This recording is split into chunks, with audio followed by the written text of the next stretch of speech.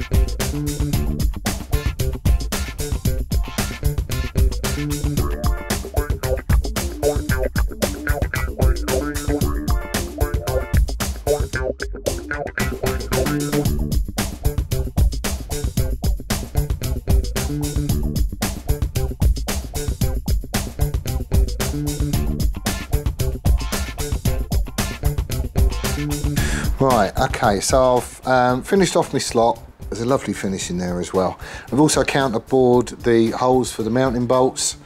So they're going to sit like half milled down, just because by the time I deburr the top with like a countersink tool or whatever, deburring tool, I don't want it to be a definite step. I'm trying to think if there's anything else I could do in this setup before I go and move it. That's what I've got, it's a habit I've got into now.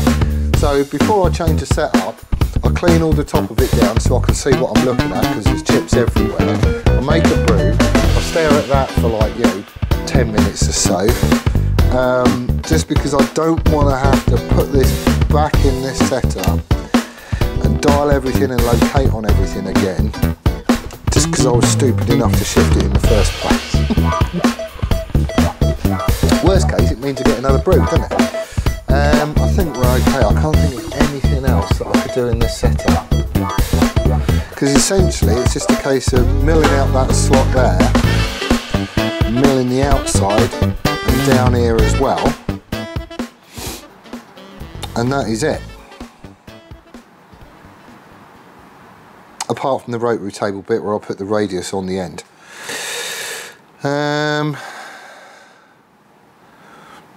Is there anything else? I don't think there is. Right, he's coming out. I've decided, executive decision, he's coming out.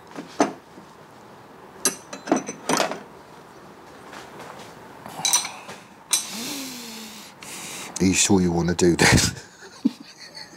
Yes! Well, it's done now, isn't it? Right, this is a fair amount of cocking about, but I've had all my plates apart. I did just deburr them, literally just tickled them with a deburring, like a countersink tool, just to take any burrs off the holes and clean it, because where you go through with the drill on the back side, you can get a burr to it. So I've cleaned them all off as best I can. I've tickled all the holes with a countersink just to deburr them. Cleaned it all up and put it back together again. The bed was all cleaned, and now I'm just trying to line things up. So the way I've done this, there's probably a quicker way. It took me about 20 minutes. But basically I've got a big old bit of, what is it? So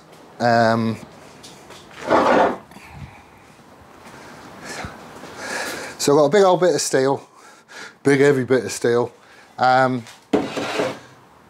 he's basically all flat and square and everything else. So I've had him lined up across here, and then just with a square, I put a drill bit in one hole at the end and a transfer punch in the other end, squared it up like that, clamped it down as best I can, and then it's just been a case of, with those two drill bits in place to keep that plate and that plate together, I've just been tapping it and trying to get it so we is all good. So he goes in that hole. He should, if I get it lined up, he should, oh no, too far. He should go in that hole as well there. So basically we're through front and rear, or close enough anyway. I mean, at the end of the day, it's a set of rear sets. It's not, you know, engine components or anything else. It doesn't have to be that precise. So we'll get the other side clamped down now, and that'll all be good. He can go in that one. Whilst I've got you here as well, oh, where's my longer one? Oh, there we go. Oh, yeah, whilst I got your attention, I did ask in the last video about the speedo. Should the analog bit of the gauge be RPM or should it read speed? And it's like everyone's going RPM, definitely RPM, this, that and the other. Which I sort of thought people would, because it's quite nice to see it, you know, on the move when you're on it sort of stuff. But I can't remember who it was, but they did drop a comment going, well, that digital reader, that's awful small, isn't it? And it is. I'm guessing the numbers is going to be something about 6mm, something like that. So it ain't very big. But people are saying to have the needle read the RPM and the number to be obviously your miles per hour sort of stuff. Now, in my heart I say, yeah, absolutely, needle's got to be RPM, isn't it? It's got to be. But I'm sort of going back to my racing days, because with the whole on a race bike, you don't have a speedo. You don't give a monkeys what speed you're doing. You just try to do it as quick as you can. The only things that you're really worried about is the stopwatch for your lap time and the rev counter. So the rev counter is important because your bike would have been dynoed, so you know at what point you're making good power and where peak power is, and therefore where in the rev range you want to stop and all that sort of stuff. Just so your bike is always on song and you're doing the best laps possible. Thing is, on a road bike, which ASBO is going to be, you don't really give a monkeys about the RPM. I don't know about you, but when I'm going through the gears, even if I'm on it, I tend to change gear based on the engine note. I'm never looking at RPMs. So it's different from road to race is what I'm trying to say. And just because of that, and I can't remember who dropped the comment on it, but just because of that, I'm thinking that the needle should really be speed. I really do think it should be RPM. Now, at the end of the day, this isn't going to be my bike. All the people that are chipping in and helping us out, one of them is going to win it. So ultimately, it's essentially it's your call. It's up to you. I don't mind as long as it legally reads speed and it's accurate and all that sort of stuff. That's fine as far as MOTs and stuff go. But just for rideability and the ability to just like glance down and see what speed you're doing rather than looking at a 10mm digit, I'm thinking it should maybe be the other way around. So I haven't closed book on it yet. I haven't ordered it yet. Just because I thought I should make mention of this, just, you know, because some of you might change your mind. So have a think about it. Because, you know, once it's done, it's done. I'm not changing it. Right, what size was that? 16. But I need to locate those holes first, so, because I don't think I did this bit.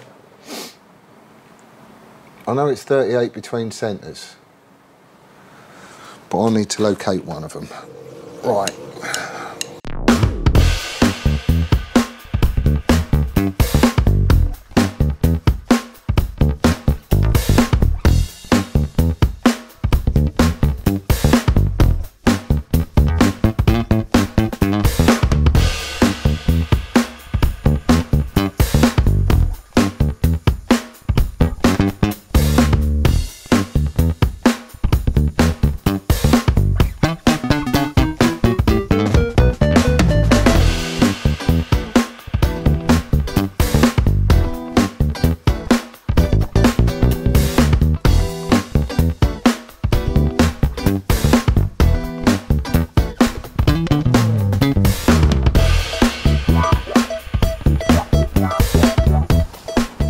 These are going to look all right, actually. Right, the time is 25 to 1.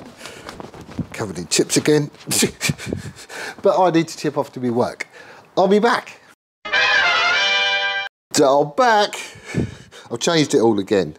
Not because I cocked up, because I didn't. It's just I'm not doing things in the most efficient way. I was thinking, it's quite cool when you get a job that lasts a couple of days, because you naturally spend time thinking about it and, you know, how you could do it differently and all that sort of stuff. And I was thinking last night, well, there's a couple of troubles that I've had. So I've had my 321 blocks underneath all this, and one of the things I've been worried about is milling into them. So I thought, okay, well, do you really need a 321 block underneath it? Answer, no. You just put a bit of scrap underneath it. And I've got some, because this is the second time of having a go at doing these, because I drilled holes in the wrong place. So I've just got one of those bits that I cocked up initially as a sacrificial bit underneath, and it just means I can mill down into it, and I'm really not fussed. So that's the first thing. Second thing is, I was thinking I could have set all this up on the rotary table. So I have my rotary table, clamp all that down, with a sacrificial something or other underneath it, like I've got now, and that way I could just mill it everything in one direction, spin it 65 degrees, and then mill all the rest of it. Which, if I was to do it again, would probably be the way I would do it, I think, just because that way it's one setup, and you know, you can just crack on and get it done. I suppose all in all, this is going to take me, if I was just to have full days in here, this would be a 2-day job for me at the minute, doing it the way that I've been doing it. But I could have cut that down if I just changed my setup a little bit. So let's just double check nothing's moved. So he should go in there, which he does. How big's my centres? 88.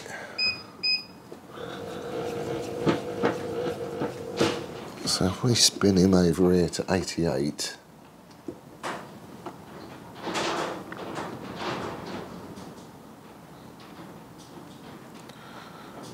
come on.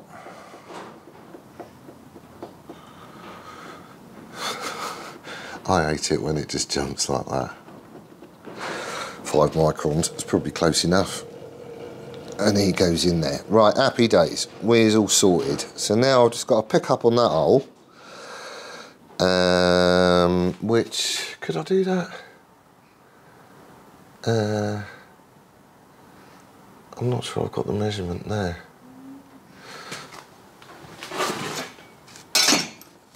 Have I got it on that plane? No, I haven't. Right, I need to pick up on that, or I just need to mill this lot. I could just have this bit here off, couldn't I?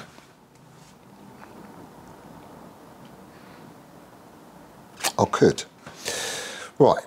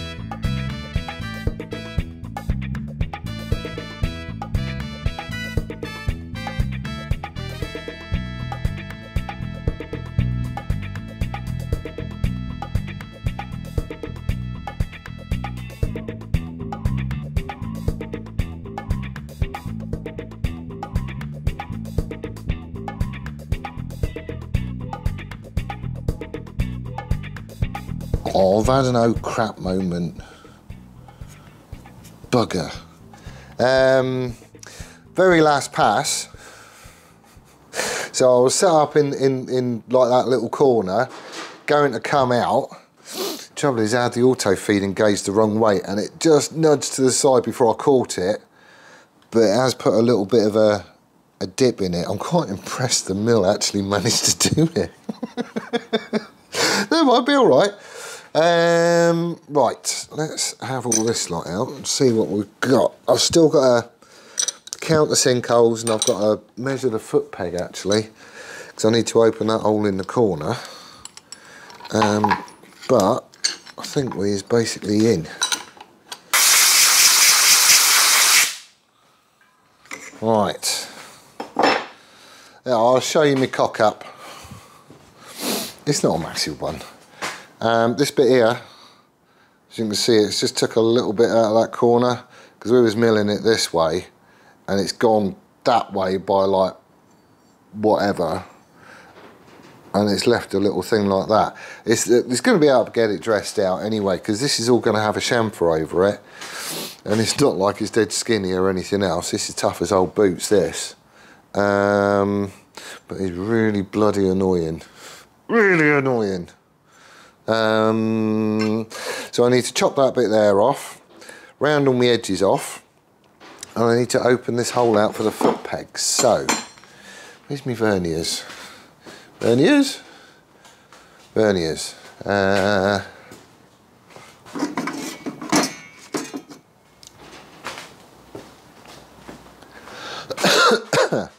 Right. I did have one. Is it that one? Yes.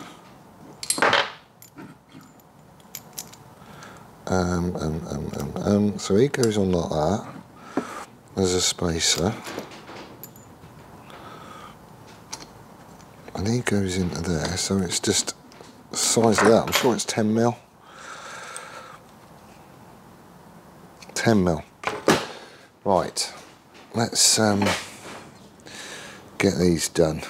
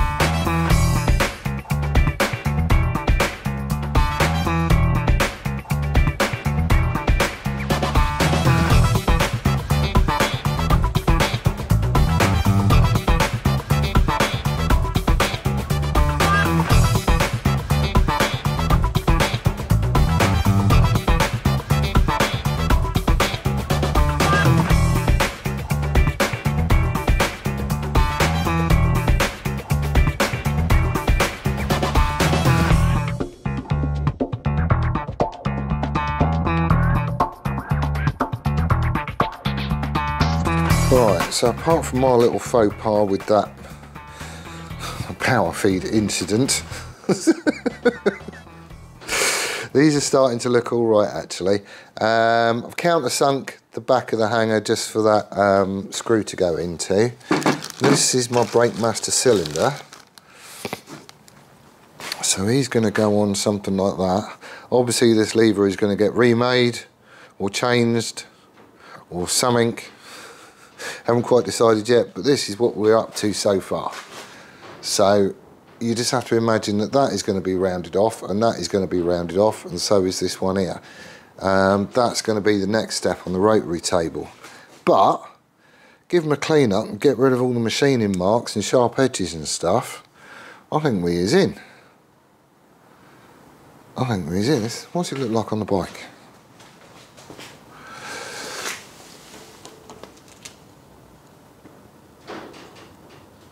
Oh, ooh, it's going to be good, it's going to be good. I'm quite pleased with that. Very, well, not so pleased with that bit, but the rest of it I'm very pleased with. So, I ain't going to get the rotary table out now because it's midday. So that's going to have to wait until tomorrow. I could pretty much get them all done in one sitting, I think. that shouldn't be too bad. So at the weekend, we should have all these foot pegs and everything else on the bike and in situ, so I can sort my exhaust out and get that running where I want it to run. But I am happy with this. I am happy with this.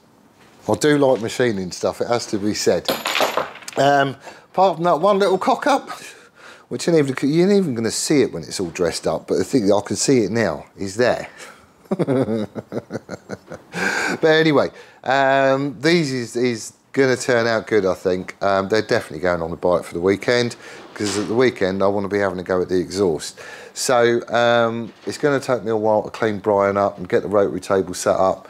Ain't going to happen today because it's gone 12. So I'm going to be tipping off in a second anyway. However, before I go, two things. First thing is I've got a hole in my roof. I've got a puddle on my bench. There wasn't a puddle there yesterday. It has been hammering down, to be fair. Absolutely hammering down. But there's a puddle at the end of my bench and I'm not happy about it. So I'm going to have to stop off at the office and see if I can get it fixed. And the other thing is scammers. I've got another one. It's like buses, isn't it? You wait for ages and then you get a whole load turn up at the same time. So this week's scammer is, well, it's just advertising really. It's trying to, you know, get people go. It's not like the other one. But what happens is I upload a video, and then literally as soon as it has gone up, I get a comment come in, loving your work, awesome video from start to finish, and I'm thinking, oh, thank you very much. And then this is where it comes in. However, in these times of desperate need and, you know, economic crisis and blah de blah de blah, it is very important to invest wisely. I think, oh yeah. I'm just saying.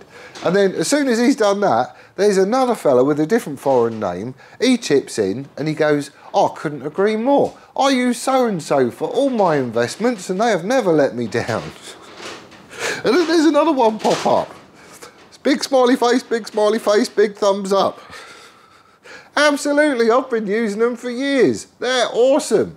Check out their website at such and such. No, poke it. Bugger off and leave me alone. Why are they picking on me? That's what I don't get. Stupid little channel like this. We've got just over 10k subs. There are some massive channels out there. Go and hit them up. Go and pick on Matt, actually. I'd love to see what he does if you do that. Can you imagine his response? Right, like that. So I don't normally delete comments or anything else. They are getting reported for spam or unwanted commercial content or whatever it is they term it. They're the only comments that I'm getting rid of. But as soon as they're popping up, I'm trying to stay on top and just report them. And as I report them, they also disappear. They get pulled.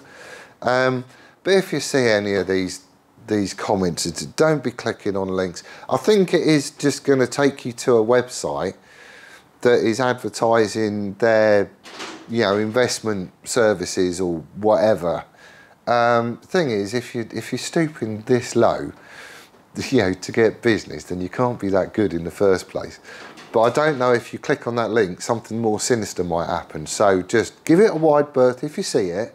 All these idiots going about how they've made their fortune on this particular website, just ignore them, because, you know, they're stupid. Anyway, I need to have a little bit of a tidy up, although that might have to wait until tomorrow as well, because I need to chip off and have some scoff before I go to my work. So that's where I'm going to leave it for this one. I need to do an update and just let you know what's going on with the rest of the stuff, so that'll be coming out. I'll probably do that tomorrow, actually. And then the rest of the week, I'm just getting the rotary table out, getting these finished up and getting them on the bike, so at the weekend, I can have at that exhaust. I want to see the exhaust is going to look like. But anyway, that's how I'm going to leave it for this one. Thank you ever so much for watching. I do hope you all stayed safe, and we'll see you on the next one. Laters!